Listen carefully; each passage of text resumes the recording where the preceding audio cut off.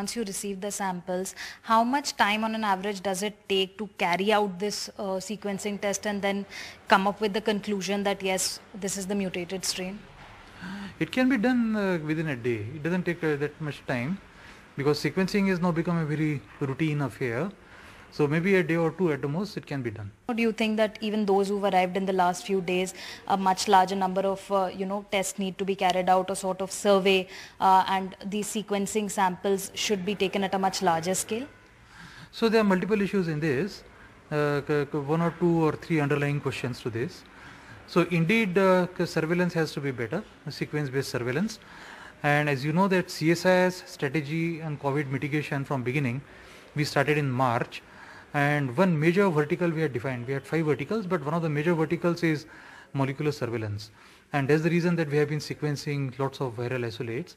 And we also have no expression of interest from many different states to carry out this. For example, the state of Kerala has asked us to do a longitudinal study of all the districts of Kerala and keep sequencing viral isolates from there.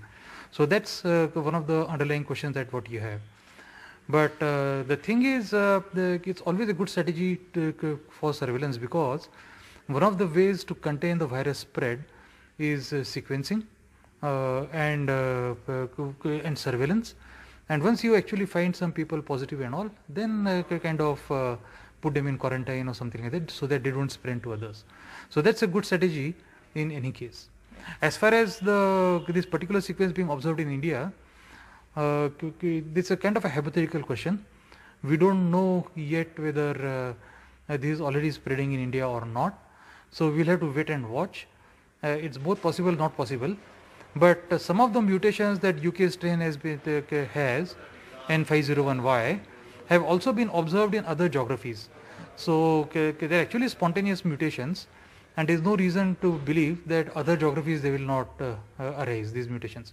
For example, South Africa and Brazil, some of the mutations have also arisen independently of UK.